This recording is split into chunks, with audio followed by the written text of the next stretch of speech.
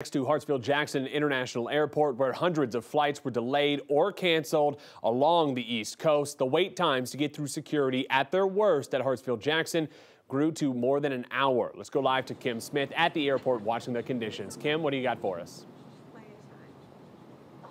Yeah, I can tell you some good news here. Security lines have gone down to under 15 minutes to get through the TSA security checkpoint. So that's good news for the passengers trying to get through the airport here at Hartsfield-Jackson. Now, as for the check-in lines, there's still quite a long line over at Southwest's check-in area. Now, many of those passengers are trying to just rebook their flights right now so that they can get on the next available flight with all of those cancellations. Southwest has canceled 100 flights today.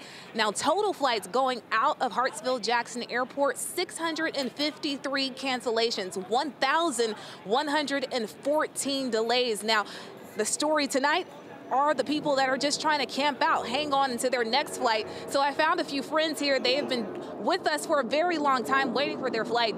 Denise and Christy, and you guys were on Southwest flights, but now you're trying to camp out and wait for the next available flight, right? Yes, the next available flight is not until tomorrow at 1 o'clock. Oh, wow. So, yes, so we are going to come in early. I mean, we're going to stay out here because we really don't want to leave the airport, because if we do, then we have to, try to get back and be here, because we're going to be here bright and early, because they told us to come in and check our bags in at 8 a.m. to see if we can be on standby for a noon flight.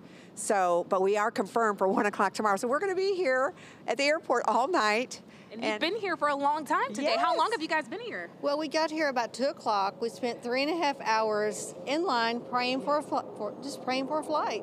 So they're just being patient, and we just want to be safe. And as you guys try to get back to Dallas, we wish you best of luck as you try to get back on your next flight on the next Southwest flight for you tomorrow. Thank you. Officials here at the airport say between 2 to 4 hours. Please plan in advance as you're trying to catch these flights today and tomorrow. Back to you guys. Wow, you have to feel a lot of sympathy toward those ladies. Thank you.